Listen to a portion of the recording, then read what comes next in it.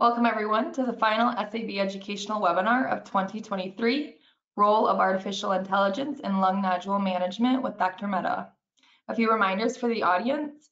You all are in a listen-only mode and are currently muted. If you have questions for Dr. Mehta throughout his presentation, please use your question feature to submit them. It's located on your control panel in a little drop-down arrow with a box. We'll address all the questions at the end of the lecture. At this time, I'll hand it off to Dr. Vishisht Mehta to introduce tonight's speaker. Dr. Mehta is the chair of the Industry Relations Committee here at the SAB, and he also sits on the SAB's Education and Program Committee. Dr. Mehta? Hey, thank you, Emily. Welcome everyone to our Society of Advanced Bronchoscopy educational webinar. Your host is Vishisht Mehta. We present to you on a monthly basis discussions and reviews on advanced bronchoscopy and interventional pulmonology. Today we have an exciting topic, and our speaker, Dr. Mehta. Dr. Mehta is the Director of Interventional Pulmonology at the Lung Cancer Center of Nevada, a division of Comprehensive Cancer Center, and also the Department Chair of Pulmonology at Mountain View Hospital, both in Las Vegas. He has completed his fellowship in pulmonary critical care at Memorial Sloan Kettering Cancer Center in New York City, and an interventional pulmonology fellowship at Henry Ford Hospital in Detroit. His growing interest and expertise lies in the application of artificial intelligence in pulmonology, especially in the product development. He's also the founder of pulmonary.ai.com. So without further ado, Dr. Mehta. Thank you, Dr. Naif. I appreciate the kind introduction, and I wanted to thank the SAB for giving me the opportunity to talk a little bit about interesting topic. So I'm going to speak on the role of AI in lung nodule management. Pulmonary AI is a fledgling enterprise in interest. CCC Nevada is the website for where I work. In terms of disclosures, these are my consulting and advising disclosures. I think it's as important to talk about what to expect out of this lecture. We have to remember the pace of change and the pace of updates is pretty remarkable. I will be using product names to make the lecture relevant, and the focus will be on the breadth rather than depth. This is not in-depth, detailed discussion of p-values or anything like that. The goal is to give an overview regarding basic terms in AI and how they relate to medicine, AI applications in lung nodules, and then limitations or challenges as we employ those. And I acknowledge that I'm responsible for the content of the talk. So that's kind of the outline I briefly spoke about. I also touch upon software as a medical device, which is what really we're seeing, and then different ways AI is interacting with lung nodule management. In terms of the definition of AI, this is more so my personal opinion, a non-biologic system capable of modifying output based on either the same or changing repetitive inputs, and that's the intelligence part, that's the learning part. Also the hierarchy of disclosure, disclaimer, this is just my opinion. You have identification, so you identify patterns, for example, from DICOM data. A step above that would be interpret those patterns and say, oh, this is a spot on the lung, crudely put. Then what do you infer from that? You infer that this could be cancer. What's the insight? Could be cancer if the patient is a smoker. And then you have true intelligence, which is indistinguishable from human intelligence. In terms of the AI classification or logic tree, we would broadly classify AI as weak AI, strong AI, and then artificial general intelligence. Machine learning is another term we're going to be hearing a lot of. It's a subset of AI, and there are supervised machine learning algorithms, unsupervised, and then those that are part of reinforcement learning.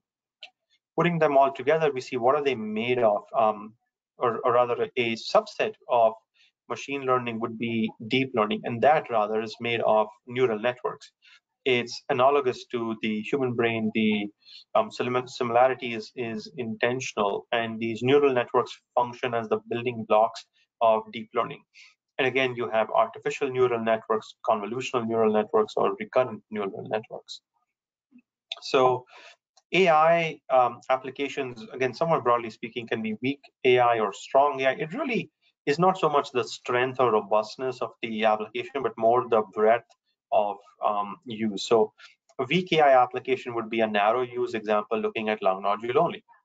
Strong AI application is algorithm that perhaps will run on CAT scans and pick up lung nodules, bone density for fractures, emphysema score, coronary artery calcification, so on and so forth. There's different modalities here. Broadly speaking, you have computer vision, which is looking at pictures, natural language processing, which is looking at words, and then AI applications in speech, which is speech recognition and speech generation also. This is again the similarities with the human biologic system. So you have the AI, which is the or the algorithm, which is your larger organism.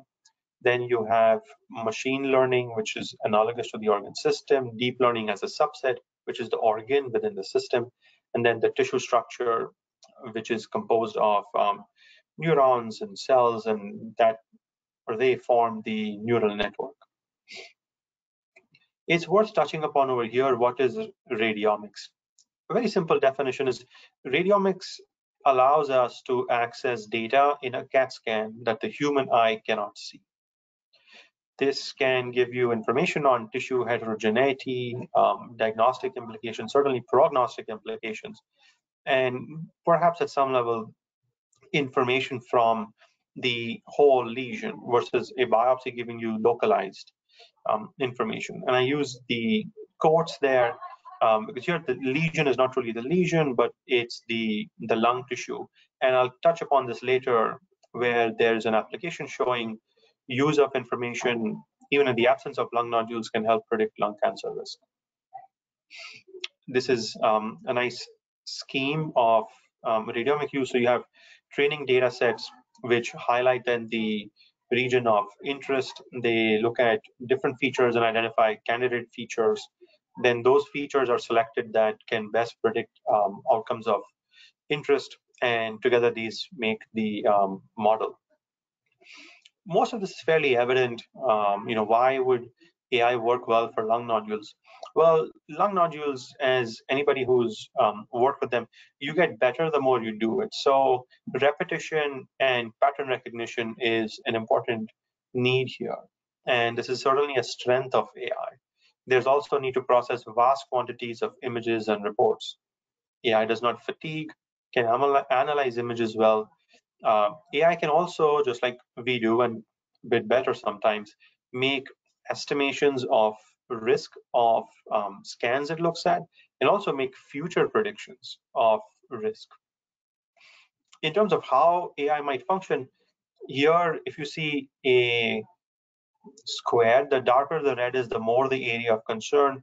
The darker the green is, the less the area of concern. This is kind of a heat map of this lung nodule. And together, these numbers are crunched, and then you get a score, and the score says, hey, this is our level of concern or not. Very important point in assessing the suitability of AI algorithm is how was it trained? The data, which is the training data, can be split into two sets, and we'll see that. So you derive a training set, and then the same data can be used to test the algorithm.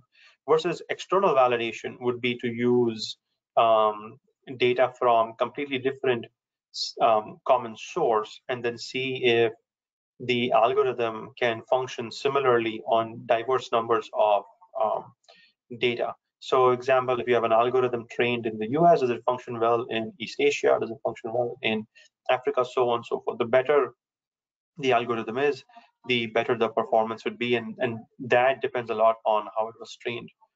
Worth touching upon supervised learning as well. In supervised learning, we match inputs to output, and we use inputted labeled data. This is cumbersome because somebody has to label the data, but it's successful, and it helps teach the algorithm and learn. In unsupervised learning, the algorithm will find clusters in the data, isolate these clusters, and then try to find similarities within the clusters. And I'll talk more about fit in upcoming slides. So AI model development in medical imaging kind of functions like this: collect the data, annotate the data, clean the data, use the training data to then develop the model and then test it. And that's really where the crucial step is. How was the model tested, and was it tested on external validation sets? And then you continue to have research output. The software that we are going to interact with are software as a medical device. This is to be distinguished from software in a medical device. So for example, if you use your robotic navigation platform, there's software as part of it. That's more software in a medical device, not so much the software itself being the medical device. These applications, or certainly purchases, tend to be subscription based, and there's pluses and minuses. The plus being there's no need for physical hardware. Maybe you can cancel at any time depending on what the contract looks like. It's easier to upgrade. You don't have stuff taking up space, so to speak. Yes, there is some virtual space being taken up, but these are things we're going to have to think about increasingly. As far as the FDA goes, majority of these algorithms fall under class 2, which is moderate risk. And this is a nice paper that looks at medical devices that are being marketed for AI or machine learning capabilities. Are they being appropriately marketed? Meaning, is the language consistent with the 510K clearance? So here you can see majority of the devices or software study were in radiology, no surprises there. And then, excuse me, in cardiovascular disease, the researchers found that 80% of the software were consistent with marketing, and the FDA summaries definitely leaving room for improvement. This is again a very nice paper by Dutch researchers. They're doing great work in the space. They looked at 100 commercially available devices. They found that there is a rise of orchestrators or platforms, meaning these are software systems which sort of can function as plug and play, that you can say have a lung suite, so to speak, and you can plug different aspects of lung AI. And I'll go through some of those examples. 7 vendors address multiple organs, more examples of strong AI. Otherwise, it was mostly narrow AI. So going through here, we found most of them are, or at least half of them are FDA class 2, very few, just 2 of them, FDA class 3. In terms of the pricing model, it's sort of what we expect. Majority have subscription as a main feature. Some of them have pay-per-use on top of the subscription model. Few of them really were just pay-per-use. And as far as deployment goes, again, a large chunk with hybrid deployment, that is cloud and local. Here they looked at the ratio of products that have been validated with data from different number of scanner manufacturers, centers,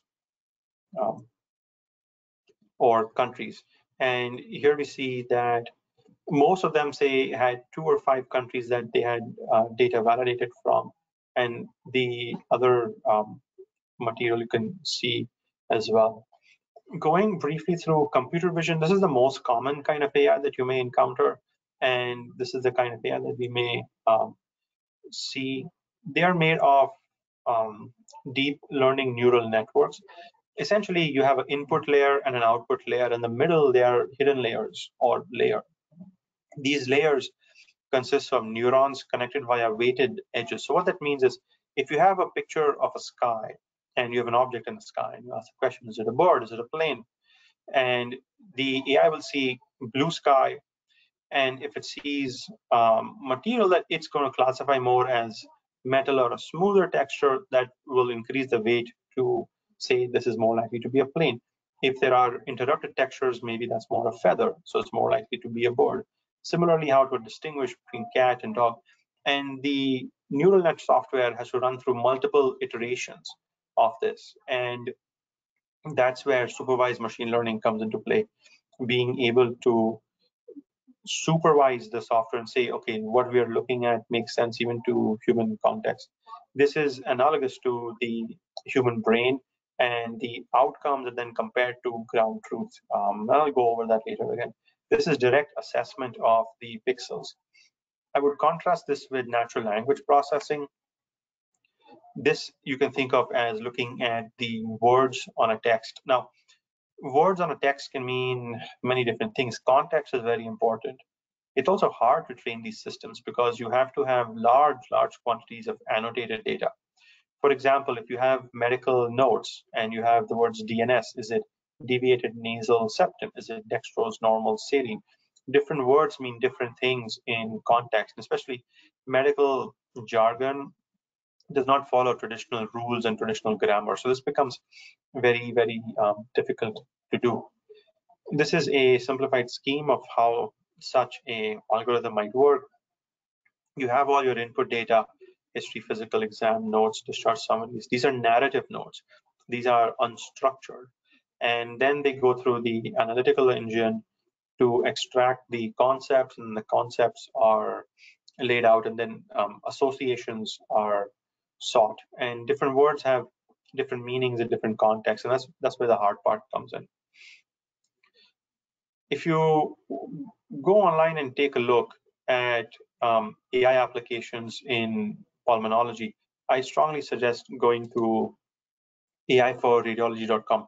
This is just a scroll of the website. There's a lot of stuff here, and these applications continue to increase in quantity. I'm not going to go through all of them. This is, again, a nice paper showing FDA-cleared applications for AI and lung nodule management. And here's the other list, and I'll try and go through most of these, at least the high points.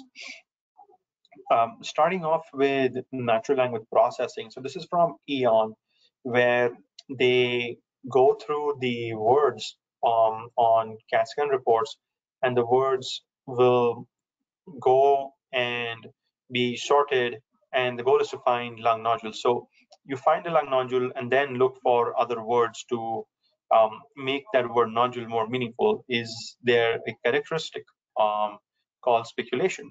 Is it punctate? Are there comments on margins? Has the radiologist mentioned where this nodule is located? Have they mentioned, is it solid, part solid, or not? Is there enhancement? Is it the word lesion? Is it the word spot? This is also from their website. There are disease-specific modules, and one can see at a broader level how some of this may be applied. That you have a nodule that was found in a CAT scan of the neck, but it was a nodule in the lung. How you distinguish that from a nodule in the thyroid on the same CAT scan? You have a CAT scan of the abdomen. You have a nodule in the lung, but it was a CAT scan of the abdomen. How do you distinguish that from a nodule in the liver? And all of those go into relative weights, and that's kind of how some level natural language processing works. Going over to blood-based testing, and is there any applications that utilize AI for blood-based testing for lung nodules? Yes, there is.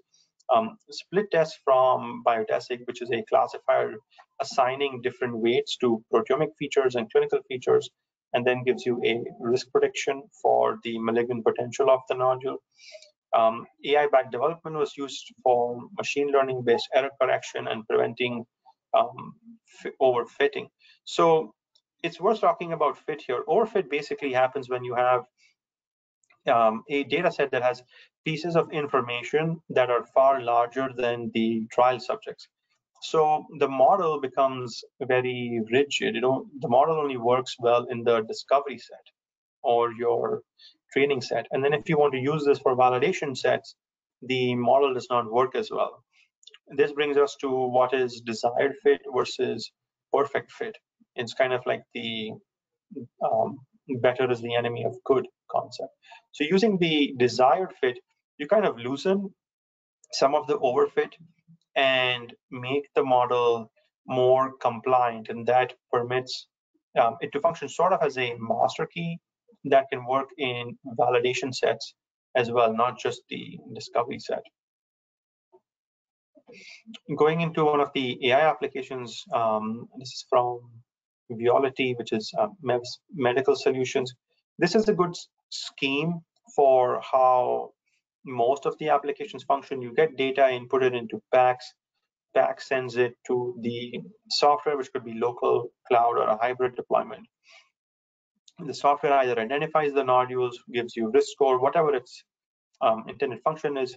That information is conveyed to the reader. Reader incorporates that data. Report goes back into PACS, and we carry on. So going through this example, you can see that at the baseline scan, the location has been identified. Status for this ground glass nodule is new. Type is ground glass opacity. Here's the size, and what's the malignant potential. As you see, the nodule continues to grow, and this has been tracked over the subsequent months. As the size increases, malignant potential also increases. So this is a pretty good example of nodule identification, nodule tracking, and malignancy risk prediction. Here they looked to see how their software performed in the LST data set, and they found that with use of the AI viewer, there was increased agreement between the observers who were reading the scans. They also found that the mean reading time was much less with the help of the AI software. Similarly, from Siemens, so here you can see on the right side of my screen, and then a little bit on the left side of this drawing, a couple of nodules being identified by the software. This is a prospective single center study looking at 390 CT scans of the chest, randomized to be read with AI versus without. And with the AI software turned on, significant improvement in the time it took to read the scans, 93 seconds or 22% reduction in reading time. So definitely beneficial to speed things up and free up time for radiologists. This was another study where they used one resident and one attending radiologist, and the time was actually more with the AI software on. It didn't reach statistical significance and more meaningful for the resident than the attending. They also did find additional actionable findings in 5 out of 40 cases without the increase in reading time. Now I'll go through another application. So this is AI-based vessel suppression. So as you can see, the images roll on. Scan on the left with vessels visible, scan on the side with vessel suppression turned on, and that helps highlight the nodules more distinctly compared to the previous one. Very, very cool. Here, this is a paper showing a significant increase in malignant nodule detection with vessel suppression turned on, and also in actionable nodule detection. And these are cases where the ground truth was known, where you have cancers and benign nodules. Malignant nodule detection also went up, and the time it took to make these identifications decreased with the AI software turned on. This is a retrospective study, of the same software in 100 cancer patients and radiologists in 2 groups with and without AI were analyzed. The AI group had higher nodule detection, higher inter-reader agreement, shorter reading time, but also higher false positive results. This is another paper showing the substantial agreement of AI volumetric analysis with reference values of the human. So human radiologists went and annotated the software, annotated the nodules, software was run on that, and the agreement between the volumes measured by the AI correlated very well with that of the radiologist. And this is important because volumetric tracking is something that I don't think we do enough, anecdotally speaking. We certainly do, single dimension size measurements, but we know the role of volume doubling time. Now, vessel suppression for the same software was studied in addition to automated detection. And these are subsolid nodules. Mostly previously we had seen solid nodules. Here you have 2 thoracic radiologists providing consensus, and they found with the vessel suppression turned on, nodule detection improved for both the readers. The accuracy of the vessel suppression on part solid nodules was better with the AI than accuracy on the raw images. Here is the lung cancer prediction software with convolutional neural network backing for Optelum. And this is a good scheme. Again, you have input slices here which go into the software. Features are computed and the nodule is described. It goes then through the classifier which outputs a malignancy risk score. Here we have the software being trained on the NLSD data set. Likelihood scores were given from 0 to 100%. And this is important, right? There's external validation, and external validation at two institutions. One is in the US and the other one is in the UK, with prospective and retrospective. So a lot of robustness to how this was done. And this is a computer vision software looking at the actual images and pixels. Clinical variables, interestingly, were found to not contribute to the risk score and they were excluded. I certainly think that's a strength because we don't always know the clinical vignette, perhaps, that's entered with all the CAT scans. And if you have an incidental nodule, you may not get any clinical vignettes either. Of course, though, this was on an LSD data set. So here we see that the lung cancer prediction convoluted neural network models has a superior AUC to Mayo and Brock, and that's the model here in pink. In the UK, the study was done at 3 UK hospitals again for the same software, looking at the Brock score. All cancer diagnoses had histological ground truth. The score had actually better discrimination and allows a larger percentage of benign nodules to be identified without missing cancers as compared to the Brock model. So significant strength demonstrated. And again, in pink, you have the AUC superior for the LCP versus the Leeds, Nottingham, Oxford data set, and that's maintained in the overall data set as well. This is just an example of size, showing that all things are not equal. So on the left side, we have benign nodules. On the right side, we have malignant nodules. These are nodules size 8 millimeters, benign malignant. Next one is size 10 millimeters, benign malignant, and then 12 millimeters, benign malignant. Here we can see for this 8 millimeter nodule, the risk score is 2.1, so lower is better. And for the same size nodule, because of the speculation to somewhat pleural retraction, score is higher.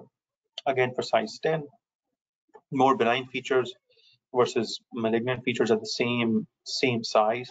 And then again, you have it at size 12. Nice, smooth nodule, low risk score, but the same nodule that's more cavitary, very high risk score for malignancy.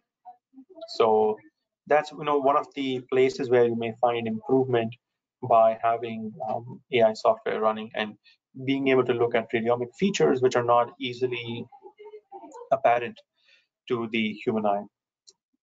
Now we have a multi-reader, multi-specialty study. Scans were evaluated with and without the lung cancer prediction.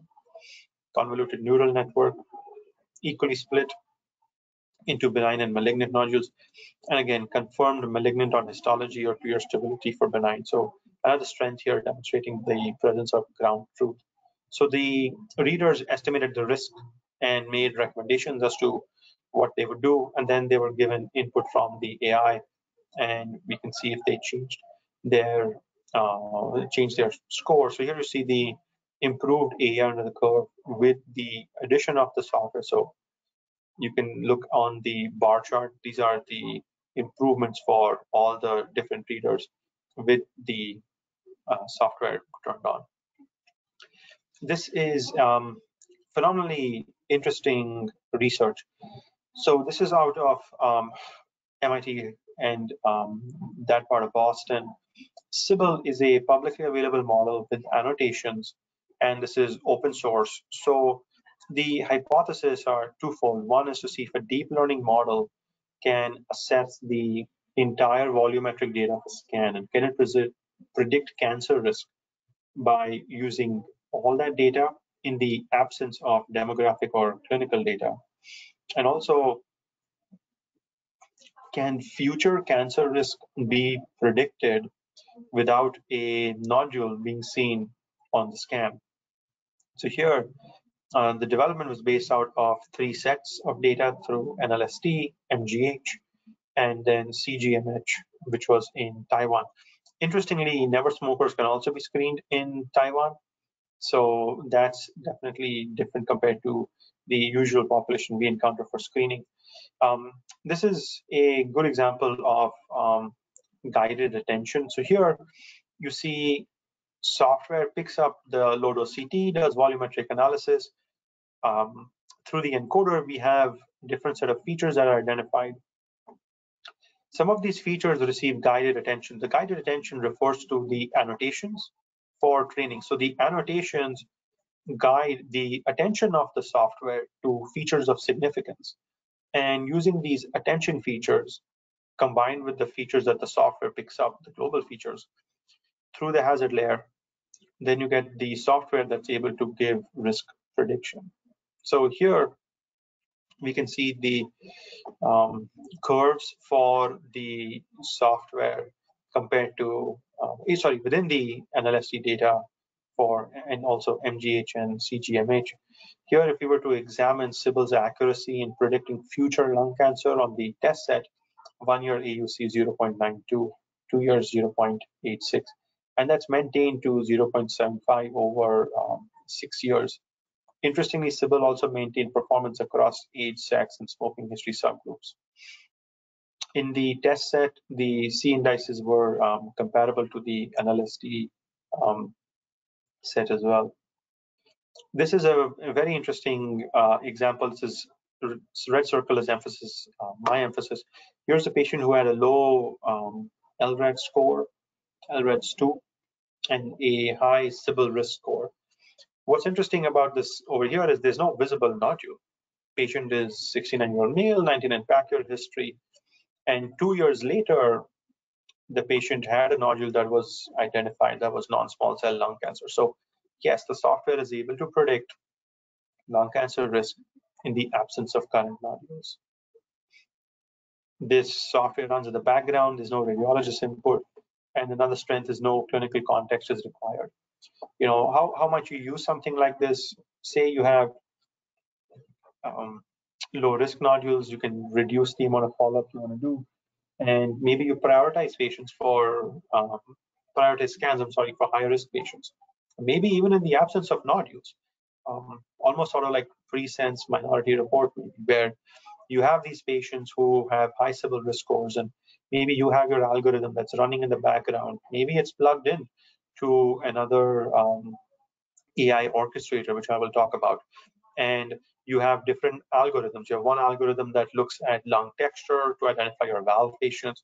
Have another algorithm like Sybil maybe that just keeps churning, and then you get a list. And if a patient in 2 consecutive years is Sybil score high, for example, they get called in, talk to them through your pulmonologist, and you then put them on maybe for another 3 years, keep scanning them and see if the nodule develops. I don't know. This is just my opinion.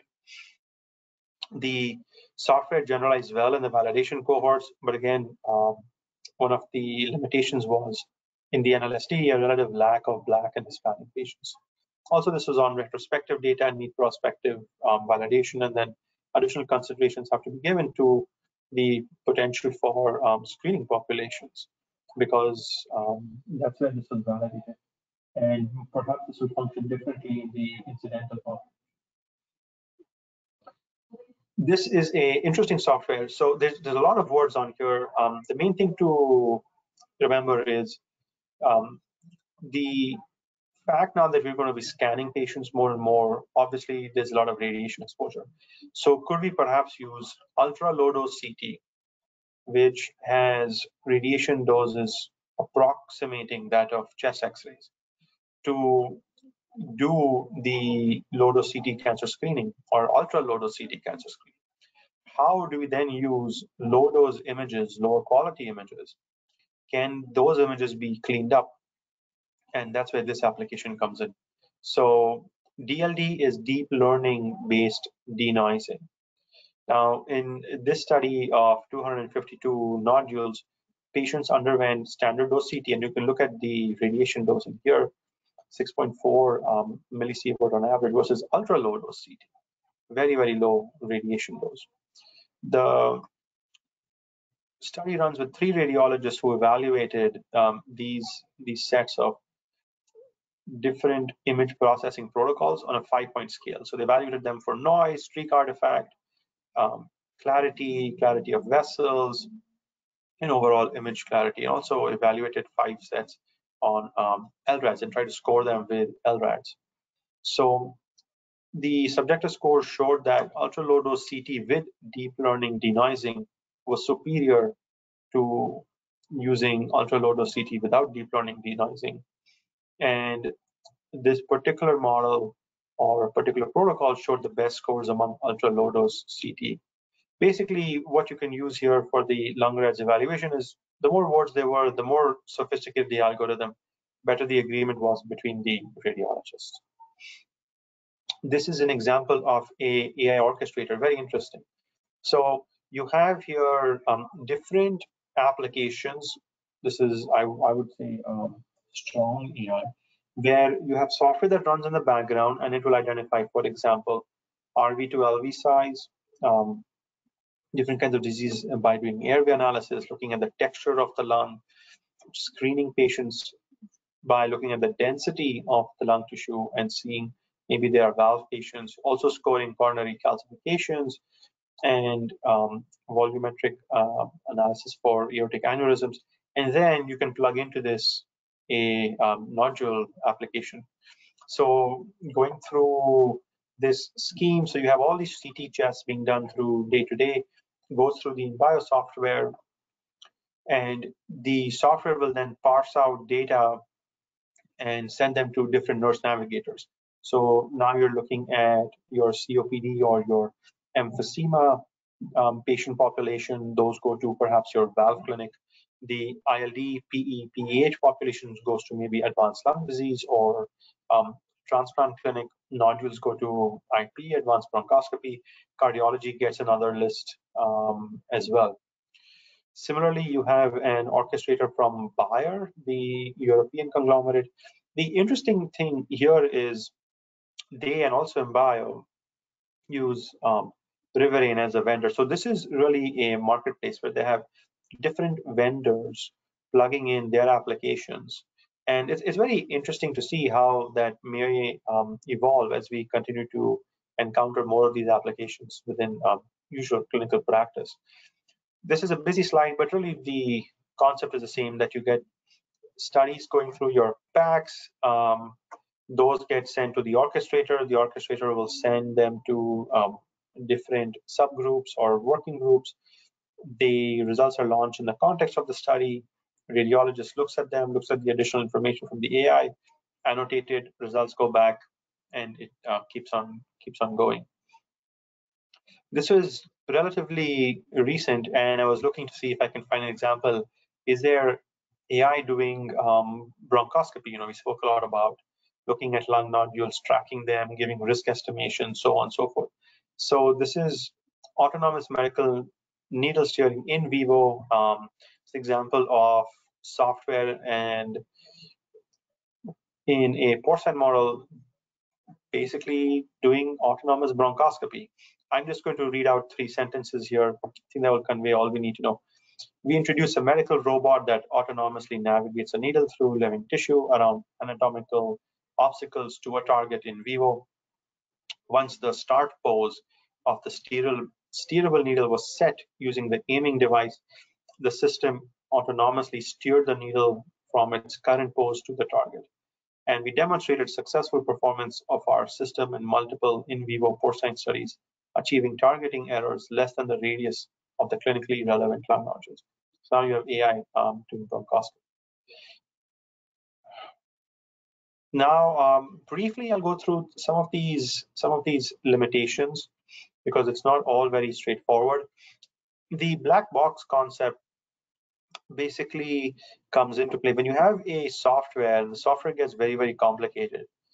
It's hard to sometimes understand, especially in unsupervised learning, how the software makes its predictions. You know, in supervised learning, we guide its attention and we say, these are the annotations, this is what's important. So you kind of have that insight. But as software gets more and more complicated, especially as the data gets complicated, it's important to try and have explainability of how your software is coming to the conclusions, because we have to make, you know, patient-facing decisions. Another example is how efficacious is the software. Is it just technically efficacious as saying, okay, I can identify a nodule? Does it have clinical efficacy? Is there consequence of relevance to what it is finding? And then societal efficacy. A great example of that would be lung cancer screening. We have demonstrated societal efficacy. So where do different softwares, where does the concept of AI nodule management fit on this spectrum? Certainly early days. Data security is also an important consideration. Where does the data live? Is it going to be in a virtual server? Is it going to be processed locally? Is the data going to be sent to the cloud? What is the level of anonymization? What happens to PHI? Federated learning is one of the concepts highlighted to address some of these concerns. Your data is isolated and analyzed in different locations. So there's greater credence to data security, and then the data gets put together and conclusion is arrived at centrally after being processed in pieces. More of the same over here. You have a local node that does de-identification and re-identification, and data is processed in different locations and sent back to PACS. Another example, or sorry, another limitation worth considering is the lack of replication of consistent results in different data sets. We've already seen that in some of the examples. The validation data in silico, does that translate into human use later? You have singular data sets that are being split to do training and then validation.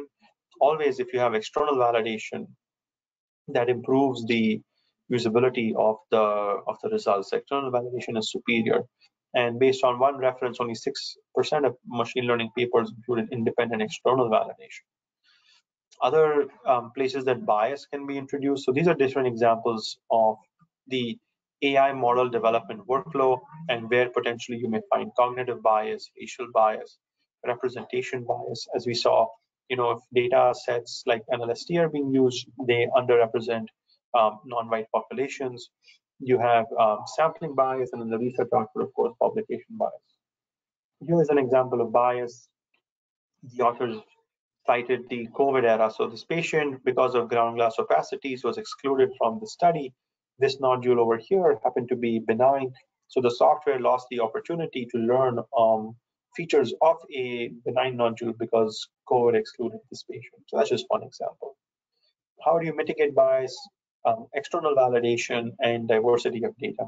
And also as physicians, as we go through these decisions and we see different kinds of software come up and we are approached for advocating for them at our institutions, hopefully attending lectures like this helps physician and patient education to recognize areas of bias and mitigate this.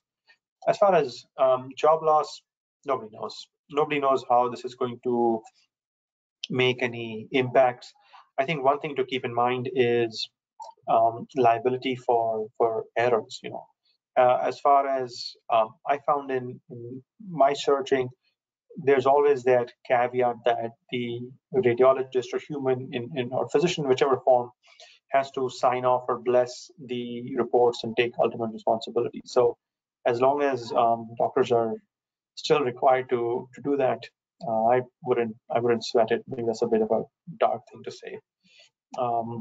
Would it mean AI can help parse through more data, more scans quickly, and that means as the caseload grows, you need less physicians to deal with that caseload? Probably, possibly, but we don't know. How do you pay for the software? So in my mind, I look at this as offensive deployment or defensive deployment. Say we use the software and justify the cost by saying these are patients that we would have missed their cancers. These are patients who we would lose the opportunity to treat. So that's perhaps a defensive deployment. In my opinion, maybe that's where we start seeing things roll out more versus offensive deployment. I'm going to install the software. It's going to find all these extra patients. These extra patients will get extra work to our departments, and so on and so forth. In terms of reimbursement, As far as the current landscape, there is a temporary CPT code that is attached to the Optalem lung cancer prediction software. In terms of specifics, I would say it's worth doing your own research on how this is going to be used. Could another vendor use this or not? Can we say, is it really tied to one particular vendor? I don't know. The jury's still out on that, but I think it's worth investigating. Are there guidelines for AI implementation? Yes, there's different guidelines, and they go through the things you may want to look at when writing AI paper, for example. This is just one example of the guidelines.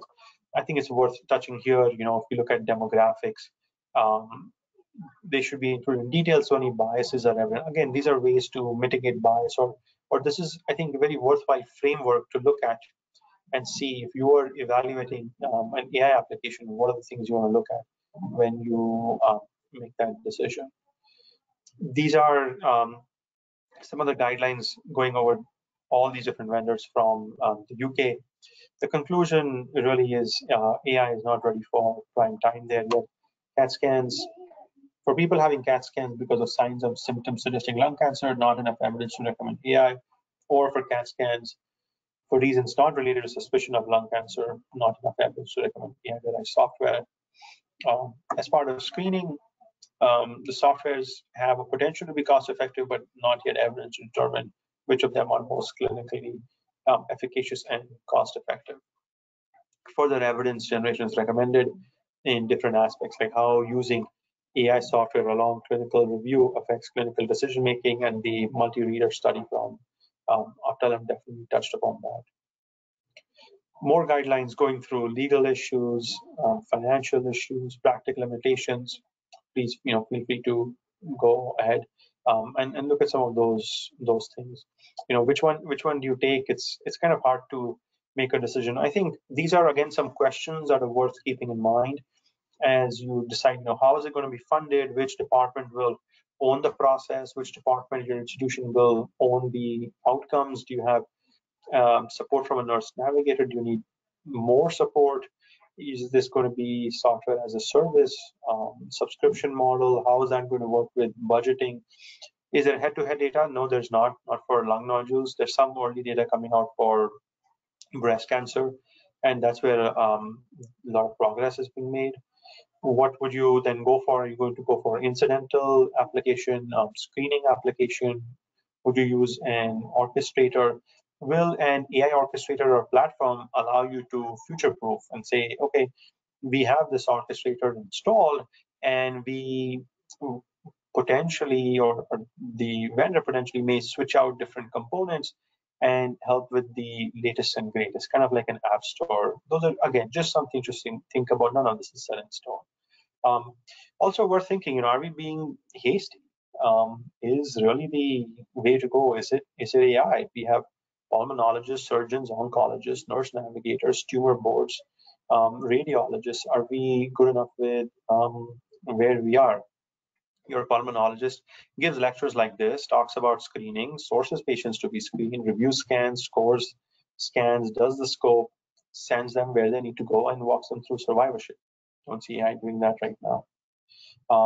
What might your Franken AI look like? One of the things worth mentioning that I'm not touched upon because there's not that much out there is, it's all well and good to say we have these nodules and now we're going to do something, but are we doing enough to find the nodules in the first place? Are we doing enough to screen patients in the first place?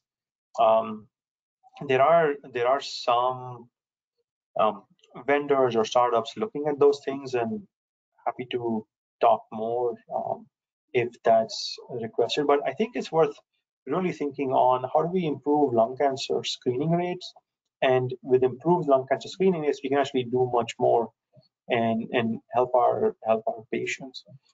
My personal opinion in the evolution of a software model, I don't know the answer. So for example, say you have a software that's deployed in Nevada, where I am, and we have a lot of Coxie. You have a software deployed in Tennessee, where they have a lot of Visto. And you have a software deployed in India, where they have a lot of TB. After 3 or 4 years, is that software that's running with supervised learning or even unsupervised learning. The parent software may be from any location, but these different deployments in different areas, just like our pretest probability of cancer changes in fungal endemic areas, will it change for the software? And is this going to be really natural selection and evolution in AI softwares? I don't know. I think probably there will be to some degree. I don't know if it will be meaningful or not. It's almost like your software is doing residency. This is one of the more important things to take home from this. This document is a multinational document talking about good machine learning practices for medical device development. And the first thing is multidisciplinary expertise is leveraged throughout the total product cycle. And that means you. That means the audience listening to this and interested in learning about this. So we as physicians can participate in this process and make sure the outcome is the most meaningful for our patients. As I close out the lecture, there's multiple databases. Please feel free to screenshot this stuff. There's another database from the FDA that's been recently updated, actually. Here are other resources to learn more. And that's it from me. If there are any questions offline, please feel free to reach out. LinkedIn is a good place. I will always plug lung cancer screening. This is my charity to help promote lung cancer screening in Nevada, and encourage you guys to do the same. Thank you for letting me present, and if there are questions, I would love to go through those. Thank you, Dr. Mehta. This was a really exciting talk. We have a couple of questions. I think I'll start with the first one because, you know, this is a lot of information, and I wanted to, you know, I was kind of reading a little bit before our talk about the deep learning, which is not something we are very familiar with as physicians and clinicians.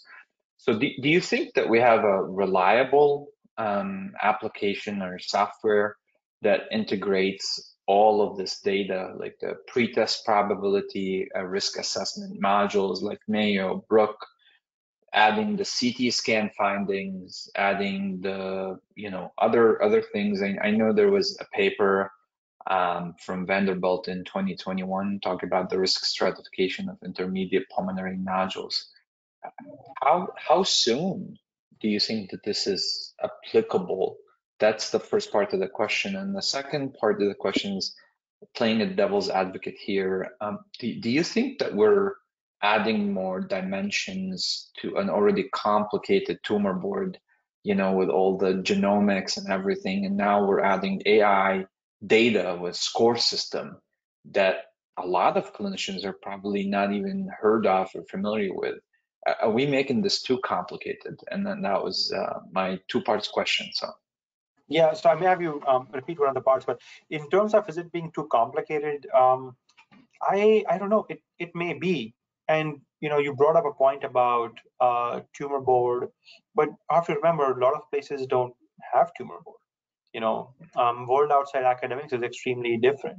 Maybe you know, we also see, as you have AI software, you have different software doing different things. You have some that are just identifying the nodules. You have some that are providing risk estimation, risk stratification. Maybe you're in an underserved area and your goal is just to identify nodules. So you spend your budget just trying to find nodules and making sure we don't miss anything, and we still send those same patients through the existing pathway. So you know, it could take different forms wherever you are. As far as a multi-omic classifier, which is basically what we do every day. All right, you sit in front of your patient, you look at history, clinical features, radiology, some blood-based testing, and then you come up with a decision. As of right now, to my knowledge, there's no one application necessarily that has all of these incorporated. Certainly, if you have you know, a vendor that's incorporating proteomic features or clinical features, you can definitely maybe come up with a combined risk score. One of the interesting things to me out of all of this is the Sybil software, which is open source. So if you want to form Dr. Naif AI, and go ahead, get that stuff and put out a product. I mean, technically you could. And then it comes down to, again, what do you pick? None of them have been shown to be better or worse than others. And again, they have different applications. So maybe you say, hey, where we need to succeed is not having patients fall through the cracks. Fine, natural language processing it is. So it's going to depend. I don't think there's a one-size-fits-all kind of situation for this right now. It's too nascent. We just don't know. Yeah, I think it's still in its early stages. So, okay, sounds good. So we do have another question from the audience. I think it's a little bit more general. When a nodule is incidentally identified, how does the patient get referred to you? I think maybe the question refers to, do you have an AI software like that detects lung nodules in CT scan? I've seen that sort of software multiple times. Does that generate referrals in your own practice, or? Yeah, sure. I can give you my example. So I have a unique practice. I'm not part of a hospital system. I do work at a hospital, but my own practice is my outpatient practice with the cancer center. In the hospital, actually, we have 3 hospitals in the same system, and they do employ EON. So we have our nurse navigator that uses them. She's fantastic. She has a dashboard, and through the dashboard, they use that to identify patients who have nodules who don't necessarily or may not, when she makes the calls, have a pulmonologist or an oncologist. And if that's the case, then depending on local factors, patient gets referred to me, other pulmonologists, maybe they just goes to the primary care. Sometimes insurance drives a lot of these things. And that's kind of how it plays out. So yes, that's something I'm familiar with. We have a third question. I'll try to rephrase it a little bit. I think, do you feel that the incidentally find emphysema for candidates for BLVR are more common or more interesting than finding incidental nodules? So do you mean like medically interesting, as in? Yeah, it's a really a phrased question in a way that I didn't understand it, but I think maybe what the audience was trying to refer to is, do you think that candidates for BLVR based on a CT scan would be missed and incidentally found by an AI, Yes. like a nodules would be? Yeah, so that's already being done through Embio's application. So it runs in the background and identifies patients. Please reach out to them for more details on the specifics. I don't want to misspeak, but that's the concept. Yes, identifies extra patients who could be met with and seen if they are candidates for valves. Yes, and that's the thing. If you have an orchestrator and you kind of plug and play different portions, then you can at some level potentially decide on where the focus is and also where the capacity is. It's one thing to say, we want to focus on all these different things, and that's fine. But does the institution have the capacity to receive all the new patients that are likely to be generated? It just depends. It's very local. Yeah. Well, thank you so much. This was a very exciting topic, very cutting edge, and we're happy to have you again, hopefully soon. As for our audience, please join us on December 12th. Very exciting topic with the one and only Dr. Kyle Hogarth and Bobby Tullis, and we're talking about creating a lung volume program, lung volume reduction program, or a valve program. And I think maybe we'll talk a little bit more about AI there. So stay tuned and have a good evening, everyone. Thank you. Thank you.